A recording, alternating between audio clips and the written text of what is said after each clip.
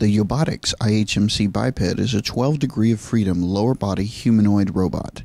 It has 3 degrees of freedom in each hip, 1 in each knee, and 2 in each ankle. The robot was built during 2007 and 2008, and control algorithms were first implemented on the robot in late 2008.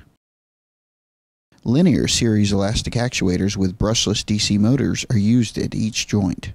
These actuators allow for high-fidelity force control, which enables low-impedance control methods.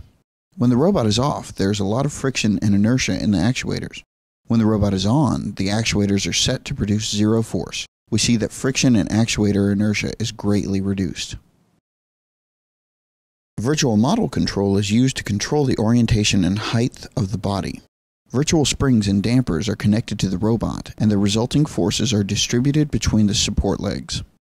The location of the center of pressure on the feet is used to control the forward and lateral center of mass position and velocity. Since we do not directly servo the joint angles of the robot, our control method is very compliant and robust to disturbances. Here we see that while the robot is standing, we can move the knee joint and even the foot location without affecting the control of the robot. During balancing and walking, we continuously update an estimation of the capture region. The capture region is the region on the ground in which the robot must place its center of pressure in order to stop. As long as the capture region intersects the support polygon, the robot can stay balanced. Once the capture region no longer intersects the support polygon, the robot must take a step in order to regain balance. In order to walk, the robot moves its center of pressure on its foot to guide the estimated capture region towards the desired location to step. The robot then swings its leg, stepping into the capture region and transferring support into the new stance leg. During double support, the robot transfers its center of pressure on the trailing foot to the toe, resulting in toe off. Note that the controller does not use desired reference trajectories of the joint angles or the center of mass location. This allows for straight-legged gait and enhances robustness to disturbances such as small pushes.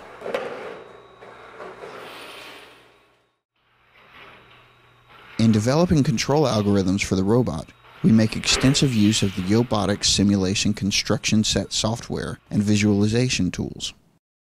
Our software is written in Java and runs using the real-time for Java runtime environment from Sun Microsystems.